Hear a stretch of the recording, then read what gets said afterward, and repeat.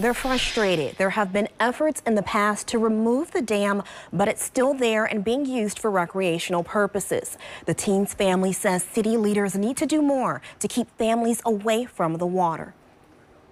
It almost feels like just a piece of everybody is missing. Alyssa Malott says that void has not been filled since her 14-year-old brother, Andre Edwards, drowned here on a dam on Silver Creek in New Albany on Memorial Day.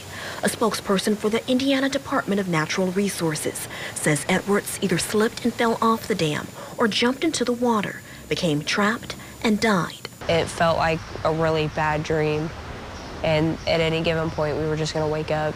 On Monday, loved ones gathered at a New Albany City Council meeting to demand change from city leaders. They expressed frustration and outrage that the mayor had not removed the dam, and there are no signs warning the community of the strength of the water. If it was your child or grandson, would you close the dam? You don't know what I'm going through.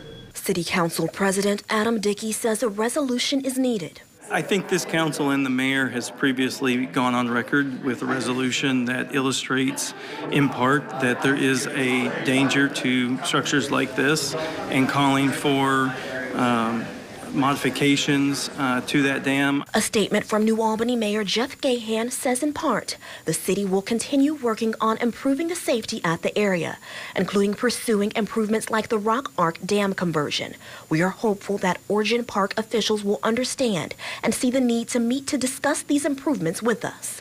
Malott says she's hoping changes will be made so other families won't have to experience the same heartache. Losing a child is one thing I don't wish upon anybody. Let alone just losing a loved one. And I mean, how many more is it going to take for something to get done? City Council President Adam Dickey says it's up to the mayor's administration to decide next steps for what happens to the dam. Reporting live in the studio, I'm Jamie Mays, WLKY News.